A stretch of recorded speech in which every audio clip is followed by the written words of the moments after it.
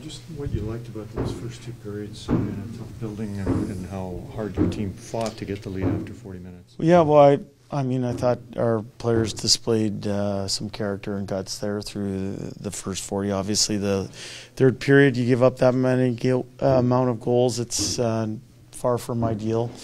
Lots to clean up there, and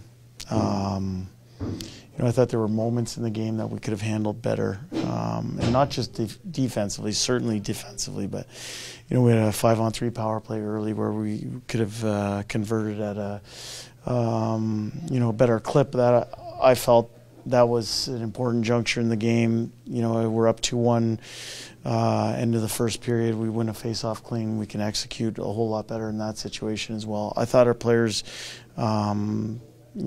gave us what they had tonight, but in the end we had struggled to contain their big line in the third period there, and we were made to pay. What did you think of Evander Kane with the Gordie-Howe hat-trick? I thought it was good. Yeah, he competed his tail off tonight, and a big fight and important goal that everyone on our bench believed that we were going to tie that up. His game was good. Jay, can you speak to the performance of Jack Campbell and the momentum that gave your team? Yeah, I thought the second period for Jack might have been one of his best as an Edmonton Oiler. I made numerous big saves. In the end, as a team in the third period, we didn't display, what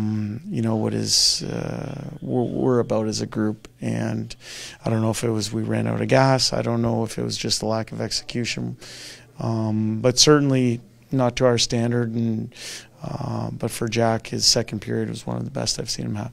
Jack was discussing first game without the captain, and he kind of felt like we did respond and we did have a good game to a certain extent. So he was kind of disappointed that the result isn't there to match. How would you kind of assess how you saw the team work together to try and, well, I wouldn't say replace, but live without the captain? Well, I think the easiest thing to do is to go to negative. And I would say that I thought there was a lot of really good signs for our team. It's disappointing not to close the game out when we were up heading into the third period. That third period was far from our best, that's for certain. But there was a lot of good things that went on through 40 minutes. In the end, we didn't get the result. It's a results-driven business. We understand that. We're going to work to correct some things and get better tomorrow.